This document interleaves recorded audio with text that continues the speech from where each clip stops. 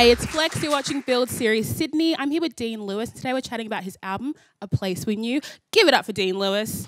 Thank you very much. Cheers, thank you. Now, Dean, how are you? I'm good, how are you?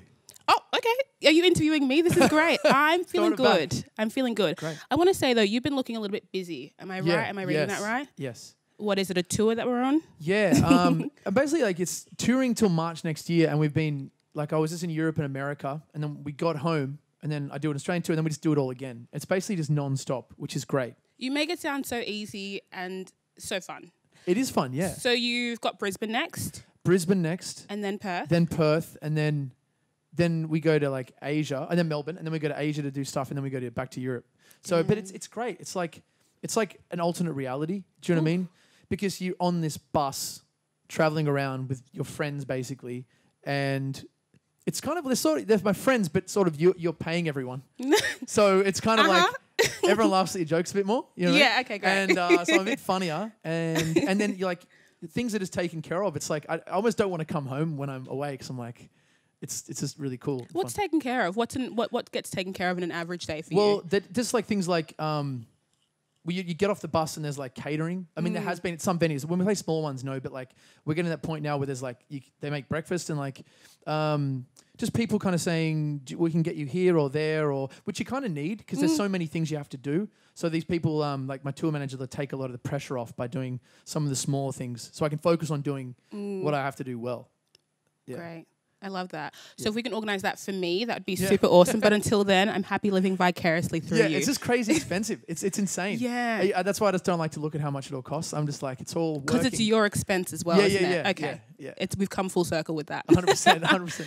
Now, for those of us who haven't yet seen you on tour, what can we expect? I'm talking vision, creative direction. Yeah. Well, I used to play just the guitar and piano myself and like swap back and forth maybe 2 years ago. But now it's like full band. Like the songs sound like how they sound on the recording, you know? Because I tried to, when I first started, I like being the piano guy. And then very early on, I was like, maybe after all these waves, I was like, I don't want to, you know, I started playing the songs on piano and stuff. And I was like, there's so many people out there with amazing voices and there's always going to be someone better. So I wanted to do the songs bigger and like build up, make them more epic. And it's more fun to play that way. Yeah. So now the tours and the shows are like basically how they sound on the recording, which is like full band, a lot of energy and all that stuff.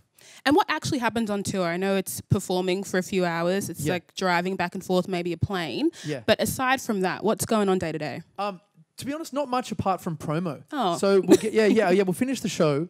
And usually I do 3 shows in a row because last year I was doing more than that and I kept losing my voice. And so we have like hard 3 days and you have to take a day off because you physically can't do it. And or like a day off singing. I can still do promo and stuff. And so you go to sleep, you have like your own bunk. And it's like they're really nice buses. Like it's like cool. And you wake up in a new town and then I'll usually go and do some radio stuff and then hang out, maybe go for a run, then do the show. It's like, it's kind of cool. Okay, so we need more time for leisure then. That's what I'm hearing. Yeah, there's not much leisure time. There's not much leisure time at all. Yeah. And so you've done Australia, you're going to do Asia, you're going to do the US and Canada. Yes. What's your favorite location? I love Los Angeles. Really? Yeah, I love it. Because it's as close as you can be to like all the cool, exciting. Like it feels like you're as close to the entertainment industry as you can be, and there's so much history, and everyone's doing something really cool. Even if the people are a little bit weird, do you know what I mean? Because everyone's like trying to be famous, and I find that really weird. But I like that in America, everyone will encourage each other to do well, That's very true. even if it's a little bit fake. Like I think that'll push you into either realizing your potential, or into like a delusion, which happens. You know, if people tell you you're great when you're not, you get that as well. Can you tell the difference between when someone's being really genuine or when someone's I think so. Yeah. Things are good, so I hope people are being honest. And I haven't had a lot of the bullshit, but I can say that. There it is. But but I think people definitely would blow smoke if you wanted that. You could go over there and people would tell you're amazing if you're not. Who do you hang out with when you're in LA? I don't know. I don't have any cool friends. No? No. I just literally stay in, like, I don't really, when I'm like, if I have a couple of days off, I will literally just do my own thing. I don't need to go out and hang with everyone. The only cool thing I ever did was in Los Angeles, I had a dinner with James Bay. That was the coolest thing I've ever done. There's a name drop. That's the only name drop. That's all I've got. I like it. That's all I've got. It's fresh. Yeah. interesting. Yeah. And so have you seen any famous people? Like, have you been? I saw Arnold Schwarzenegger's son. There we go. Walking Now out here's of the story. yeah, walking out of this juice shop, and he had a juice, and he was with this like bunch of like really good-looking people, and they just like were rolling around living the dream. And I was, oh, that's him, and that's about it. The only guy I met, Van McCann from Catfish and Bottlemen. I saw him at the airport. There you go. Before I think I'd released Waves, and I went up to him and I was like, hey man, I'm a massive fan. And I remember my heart was racing because I'm such a fan. And I was like, this is really weird. I've never had that before, being nervous around another guy as well. I was like, but I idolized this guy. I was like, you're amazing. And so, but now I know how fans feel when they say hi to me sometimes, so which is cool. Does that mean that you now identify as a famous person? Have you settled into that title? I'm so not like, no, I can go anywhere. No one recognizes me. Like once a week. Sometimes people look at me like that and I'm like, oh, is like my hair weird or something like that? You know, I never know if they're looking at me because they know who I am. But it's maybe, it's very rare. I think I've slipped into this like, people know my songs, not like celebrity thing yet. And I'm not really interested in that, to be honest, either. But you are good to your fans. I've noticed there's like this orange heart thing that's happening on Instagram. Yeah. For those of you who might not know, Dean is diligent at replying to pretty much every comment with an orange heart. I don't know how you do it. It's getting out of control on Instagram now. Yeah. So why the orange heart to begin with? It could have been red or yellow, blue or purple, maybe even green. Well, the emoticon library thing only has like 5. And like red's generic. Okay. And the reason was they see the Dean Lewis. We were looking for like a font, and I was like, I had that font, and we were trying to find a color, and they sent that color through, and I was like, I haven't seen anyone use that color, and I really like it. So then I was just like, well, I want to have some sort of brand like association, like color with. I just thought it was cool, and I was like, orange works, and then I just became the Orange Heart Club, and now that's just a thing. It's really lovely though. Oh yeah, cool, thanks. Logistically, how are we getting through replying orange hearts to everyone? Are you taking out 5 to 6 hours a day? No, I do a thing now where I open it up and I'm like 20 replies. So nice. 20, 19, 18, 17, 16, 15, 40. And but it's getting out of control. I can't reply to them all now, but the first like couple of hundred I usually get to. It sounds banal, but why do you do it? Well, I was just really blown away that it was 2 years ago, Waves was out.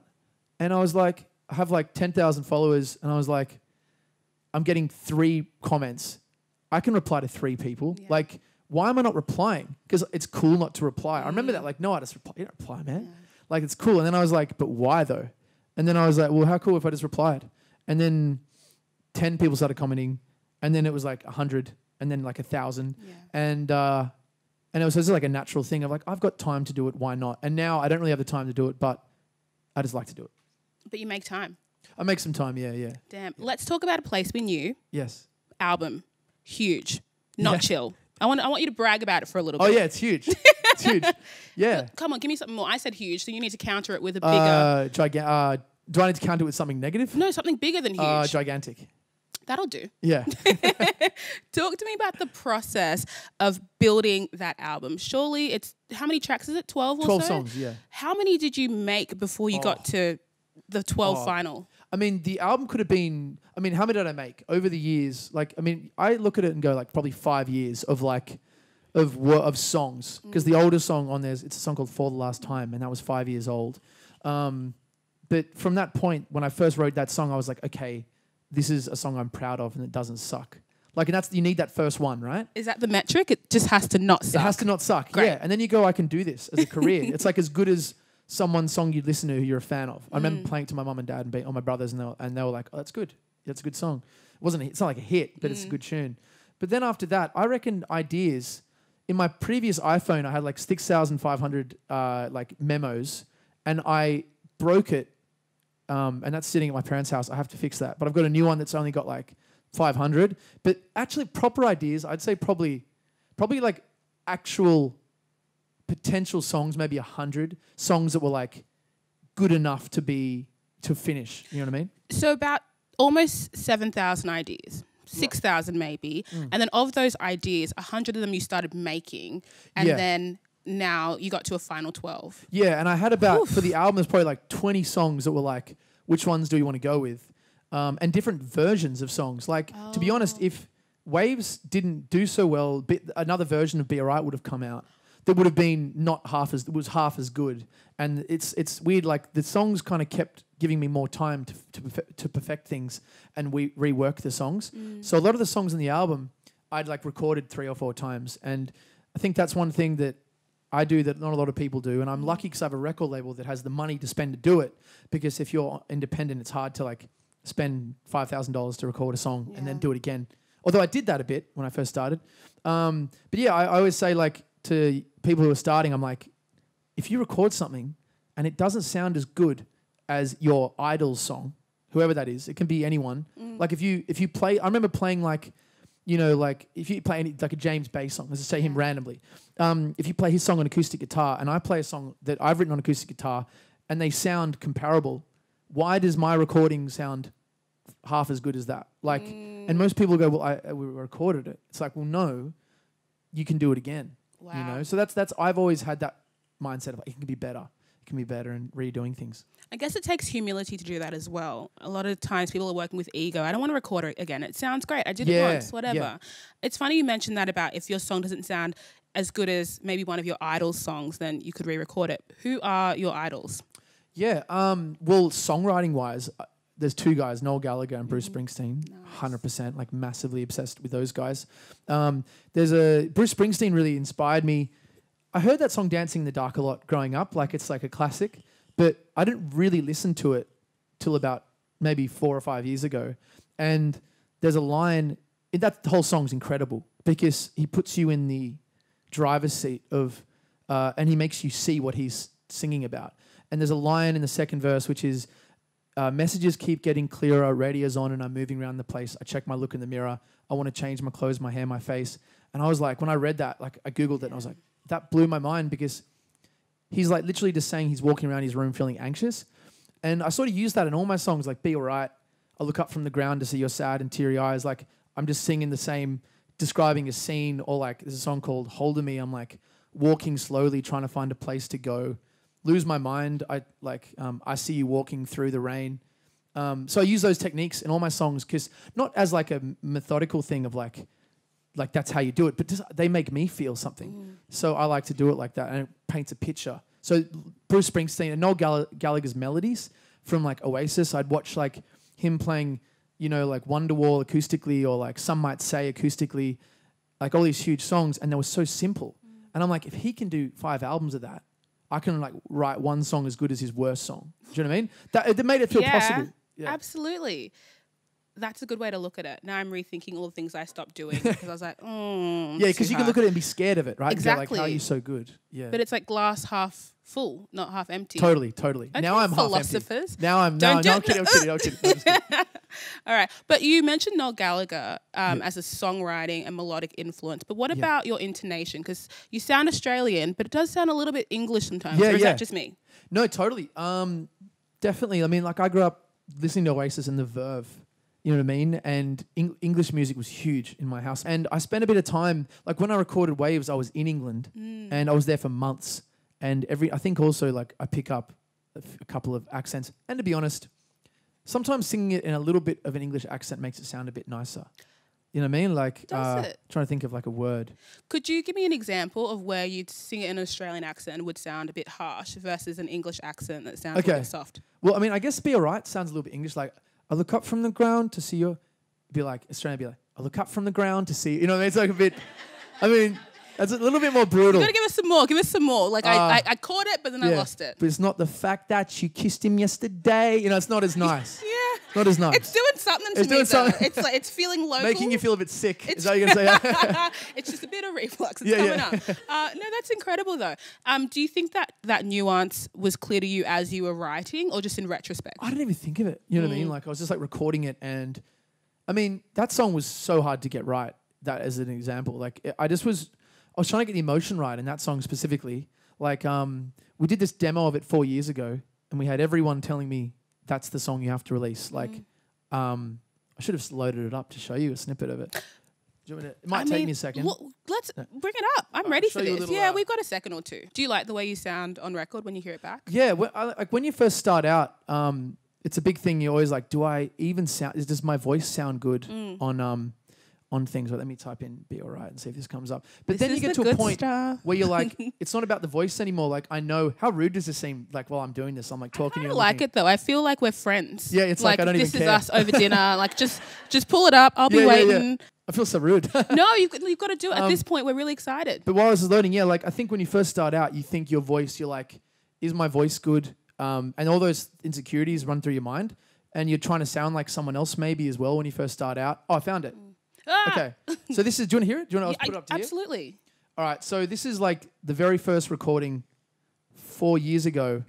And a little bit of background. It was a lower key. And the chorus never felt like a chorus to me. It just felt really flat. And and I just kept working on it. And eventually I took it up a key and it sounded a lot more emotional. And so I decided to go with that one. But a lot of people wanted me to release this version. Ooh. And I was like, they were like, this is the version, man. And you were like, I'm going to stop you there. Yeah. I'm going to pitch it up. 100%. So this is, if it works, please work. Please work.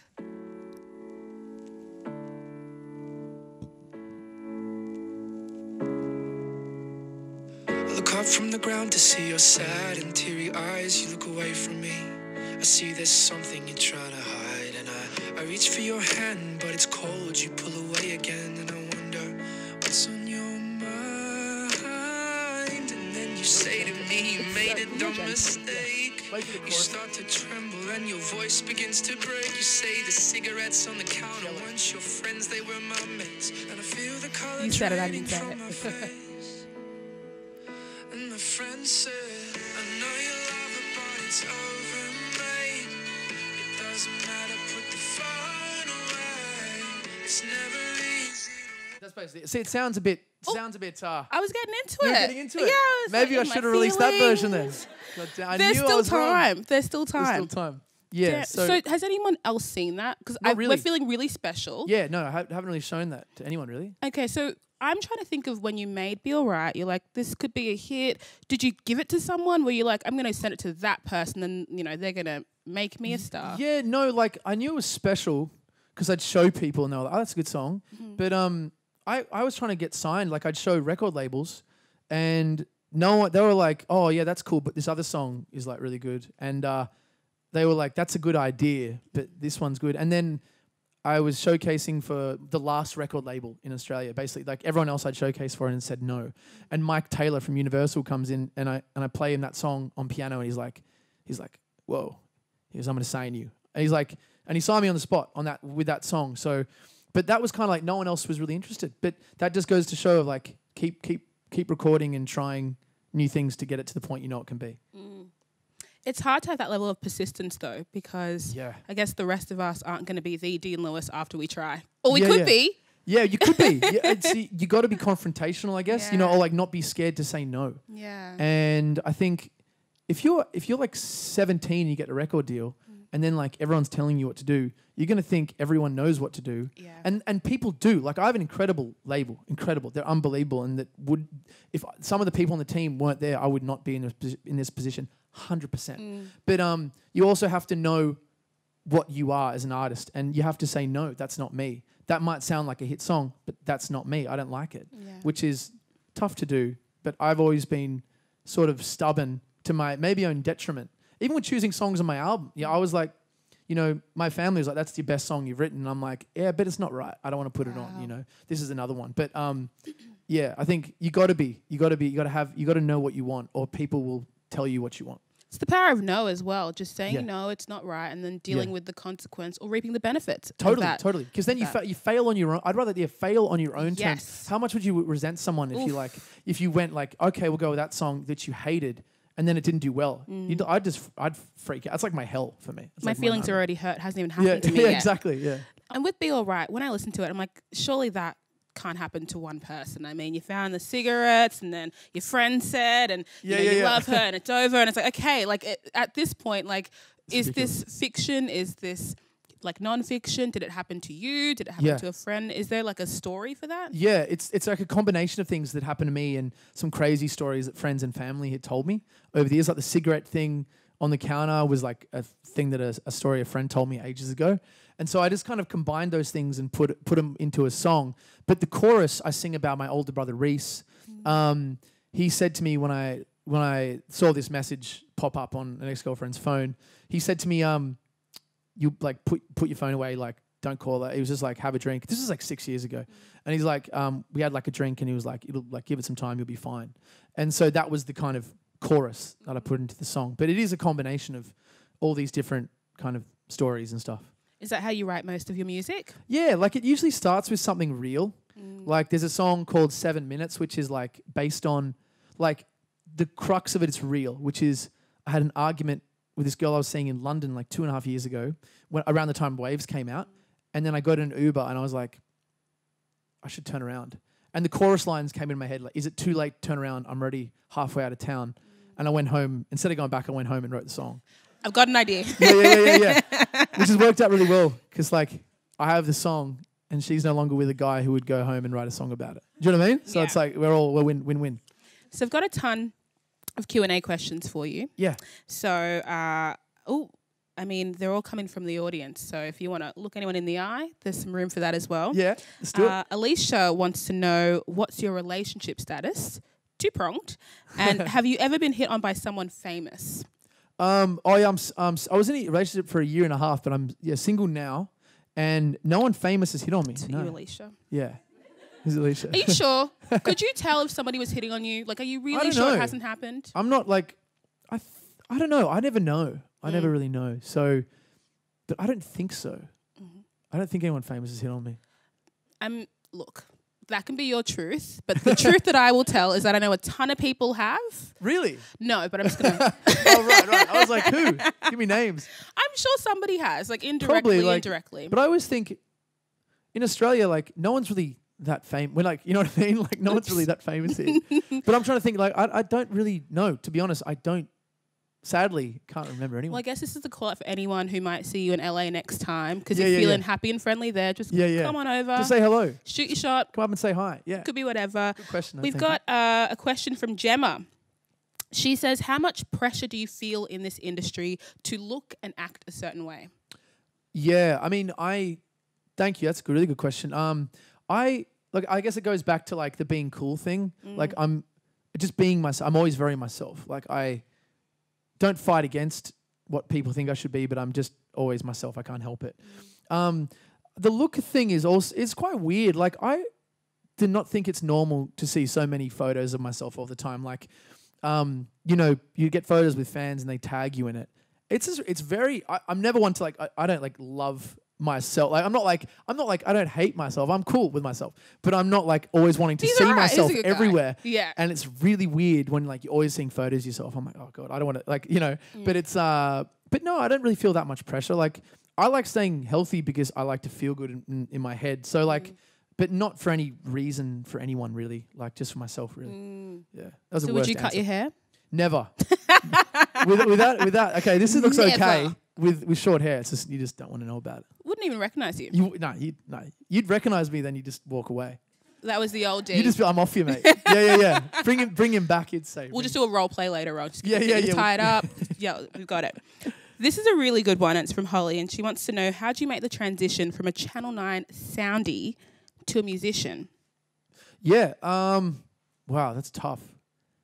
It was just, I would say obsession with songs. Like it was luck with my friend passing stuff on because I don't think it would have happened because I needed the opportunity of those people to open doors to then also have back myself more because I had all these people around me saying that's awesome. So I was like, okay, well then I'll keep going. And then you suck for a bit more and then you come up with Waves. Do you know what I mean? And then you release that and then your life changes. So it was just, I think, obsession and just a natural progression of luck and things happening and really looking into songs, like looking into why they're good and figuring out what you like. So the key element is that you need to suck a little bit or a lot to get to the good place. Yeah. Suck again. Yeah. And then get to the better place. Yeah. And then you make waves. Totally. Yeah, exactly. That's a really good way to put it. But yeah, you got to suck and you do. You really do. Like the songs I used to write when I was like first starting out were not great. Like they're just random words, you know what I mean? And then now I'm like the ideas that I come up with now are like a lot better than that just at the start because I have a good idea of what I wanted, what's better now for me. That's the word, sorry, yeah. that makes any sense. It makes a lot of sense. You're very good at articulating. Thank you. Yeah. Really quickly, another Q&A question before we jump back into my things here. Yep. You performed on Ellen. Yeah. How was it? Like, yeah, it was epic. It was really intense. Like, I've seen a few of those little I've done a couple of live performances now, and they're always like really small, like studios where on TV they look big, and then. But Ellen was this massive lot on the Paramount set in Los Angeles. It was huge. And the backstage was huge. I didn't meet Ellen. On camera, I met her, but I didn't meet her before. But it was really weird. Like, they kind of, you did your setup, you were there all day, and then they're kind of like, okay, you ready to go? And then I just put my ears in to hear myself. And as I put them in, I literally just heard her say, and this is Dean Lewis, bro. And then the curtains just opened. And then my heart was, when I first started doing open mic nights, like 3 years ago, like when you first start doing this, your hands shake naturally because you're playing in front of people and it's really freaky. You know what I mean? You're like, oh God. Of course. But I had that a little bit at the start, but then now I'm like confident on stage. I'm like, you can play, you can do it. But I had the same kind of raised heart rate, and I was like, I think that if I had been given that opportunity 2 years ago, I don't think I would have got through it, because it was like one of those things that you get through it by like autopiloting the last 150 gigs you've done. You know what I mean? But it was an incredible experience and a real rush and cool, really cool. And what is she like? You know what? Like, I only met her and it sounds like I'm just saying this because it's like a cool story, but like she, like, there was this big room, they're all dancing and stuff, all the crowd, they're all cheering. And then she came over and she's, that's one of those things when she looks at you, and I don't know if it's because of who she is, but she almost makes you feel like you're the only person in the room. And I've only had that once or twice before, but she has a very, very strong, whatever she has, it's very special. You know what I mean? And but that's my experience with Ellen. I want that. You want? Yeah. I want some of that. Yeah. You can. You know what? Yeah, she's great. Wow. Make it happen. Okay. Well, Dean Lewis said Ellen's great, and now we know Ellen's great. Didn't know before, but you said so. We have to wrap up soon, but I want to ask something of you. Yeah. I said I was only going to ask for 2 or 3 things. This might be the second or third one.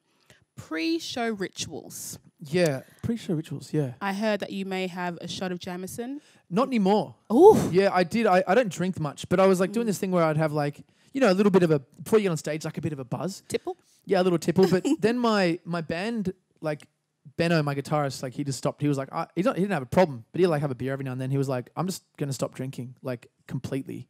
Just because like, he was like, I want to feel good. And then I was like, okay, well, I'm not going to have my little whiskey shot before a show. And I was losing my voice a bit as well. And I wondered if it was like a little bit, you have it and you sing a bit harder or something. And so I haven't been drinking at all. And so my pre-show ritual now is a lot more relaxed. I used to do a lot of power posing in the mirror. Like, that TED talk that girl did where she does the power posing, and apparently you're supposed to like look at yourself in the mirror and put your arms up, and it's supposed to activate some sort of... You've got to show us, because I'm like, is it the one hand? Is it two hands? You're supposed cameras see me. You just basically like that, both arms, both arms up, and you just like stare at yourself. All right, do you want to hold that just for a quick 10? A quick 10. Do you want to do it with me? Oh, look. Yeah, come do it with me. Honestly, I'm so shy. Yeah, no, it'll be great. Yeah, look, you did this. You did this. All right, here we go. So, a bit of feedback would be nice. And apparently you do that for 30 seconds and you get this apparently testosterone boost. Everyone gets it.